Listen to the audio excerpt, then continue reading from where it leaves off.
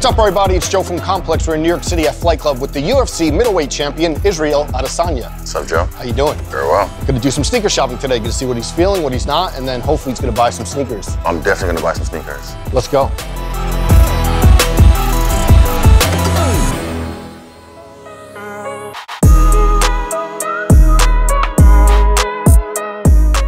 Izzy, I want to take it back to the Chris Land Rotorua days. Oh. Did you have a uniform in school? Were you allowed to wear sneakers? What was it like back then? See, in Nigeria and also New Zealand, when I went to school, we had to wear uniforms. Okay. So whenever I watched American movies and see kids wearing mufti and stuff like that, it was a privilege, you know? So, but some days we had mufti days where you get to wear your home clothes, your own clothes. You pay to wear your own clothes at school. Okay. Isn't that crazy? Yeah, so mufti, what is that for people? Mufti is slang for just casual outfit, casual fits. Okay. So yeah, you get to pay I don't know, a gold coin donation or whatever, and you wear your own clothes to school. So that's when you would show out a little bit? Yeah, exactly. Everyone just have their outfits ready night before, all that kind of stuff, like a fashion show. Okay. Yeah. Do you remember what sneakers back then even? See, back then I was, anything that looked cool. Okay. One I never really got that I begged my parents for was any shoes with lights on them. Okay, I don't know if you remember those. LA Gears, you wanted to step out? I want to step out, just be like, blah, blah, blah, blah, ding, ding, ding. Yeah. But yeah, I was never allowed, so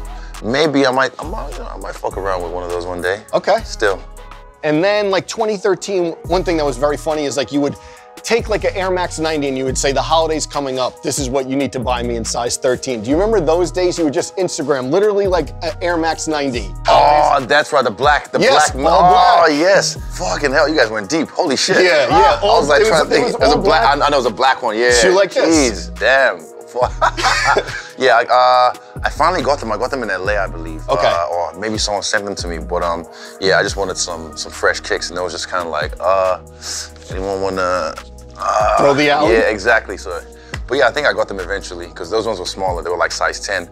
Man, you guys scroll deep in my Instagram. Yeah. But another thing, I want you're so into pop culture, your references, and I know that you just watch and binge stuff. But one thing that was really funny, we're gonna get to the Puma section later, but you're unboxing a pair of Pumas and you say to the cameraman, do you remember when Fat Joe took one and licked it? Do you remember that moment? And do you remember any other pop culture moments from afar seeing sneakers in the States? Yeah, that was, I think, MTV Cribs back in the day. So that was the era, Pimp My Ride, MTV Cribs, those kind of shows.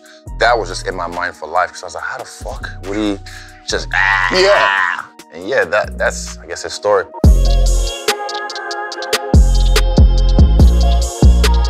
Izzy, 2016, you were the year before I got my first pair of Jordans. Was it really that late in life that your first pair of Jordans came 2015? Yeah, definitely. Even my first pair of Timbs, I got later than that, maybe 2018, I believe. Really? Yeah.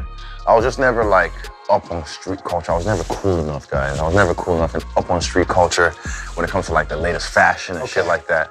But, American dance, street culture, that I was up on. So, yeah, if I couldn't get Jordans, I'd get some British sneakers, low cut. I don't know if you know. British Knights? Yeah, British Knights, yeah. Okay, so because they're cheap, yep. I used to get them from the warehouse. Okay. And they were fresh white, so I couldn't get a pair of fresh white Air Force Ones. I get some British Knights.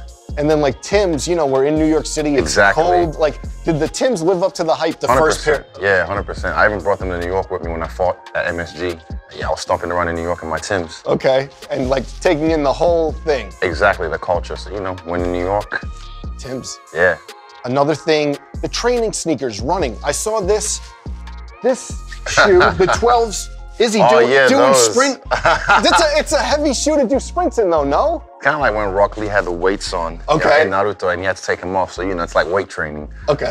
Well, funny story of that, I went back to Nigeria for the first time in years. And I just went to go to the stadium to see the kids training and boxing and just kind of support, just show my face. Yeah. And the trainer was kind of aren't you training? I was like, I'm just here to watch. He's like, Benny, you are training, get up.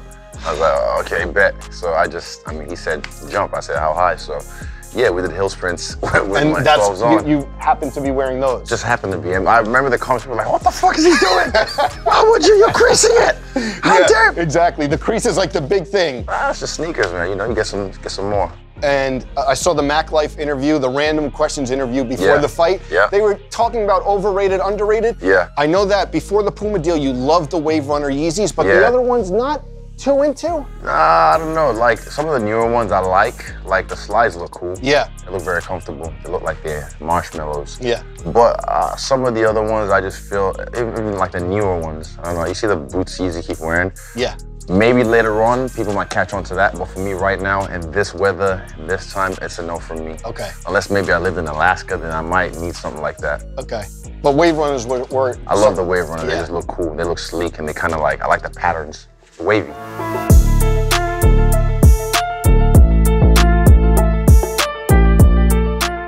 Izzy, 2020, you signed to Puma, the first MMA fighter signed to Puma. Yeah. As the kid who, you know, laid out clothes before school, what was it like to get signed to Puma and that deal? It was a big deal. Yeah. Like, not just a big deal, it was a big deal in the sense of being the first MMA fighter. So kind of breaking boundaries.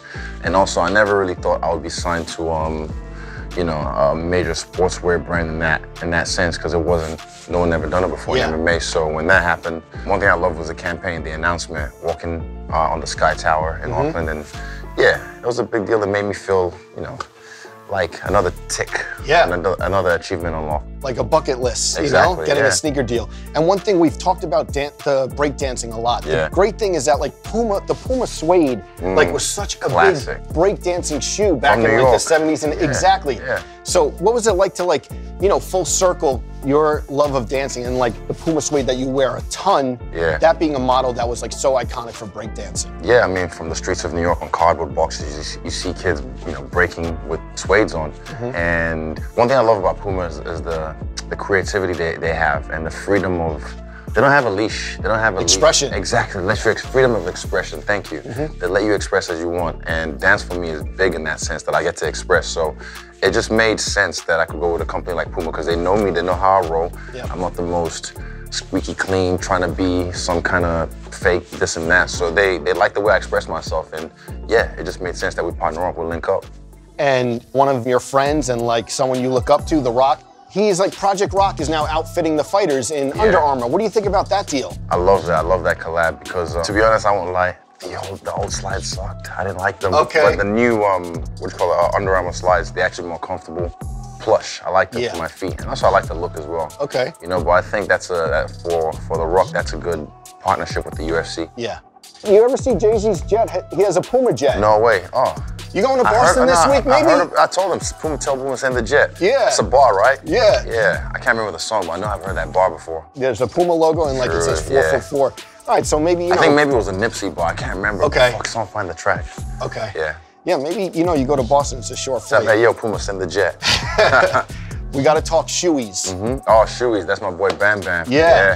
Who had a great win the same night you did. What do you think about like the shoeies and that celebration? As someone who has elaborate celebrations himself. Honestly, it's iconic. I love it for him. I love the fact that he's even got his Shui Vasa contraption out now. Yeah. I don't know. I just think it's his brand. It's just him. It's same thing, expression.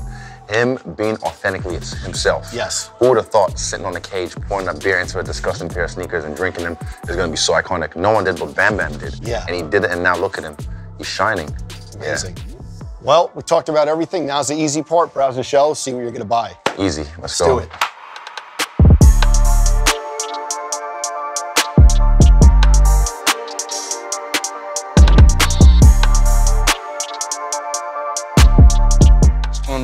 So, what can I help you with today, brother? You can help me. Let me see. There's a few I want. I want to grab these ones. Do you have these in 13? Yes, sir. All right, bet. Let's see. 2 seconds and let's see. Ooh. Yeah, I like these. I'll grab these as well. Easy. Appreciate that. Good looking out, man.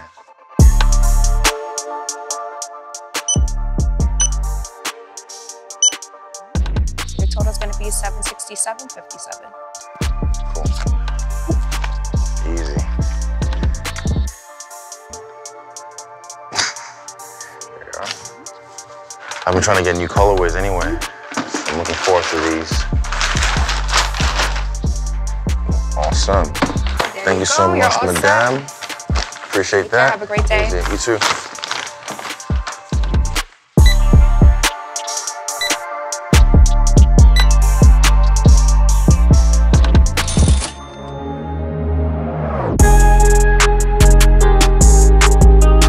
So, the champ came through, told some great stories. Thanks so much for taking the time. Man, thank you so much for having me. Appreciate that. You know where to find him. YouTube, Freestyle Bender, the channel. Subscribers are getting up, 700K? Yeah, man. Within the year, it's already been over 500,000. So this year, we'll probably make $1 million off YouTube. All right, clock in. Easy.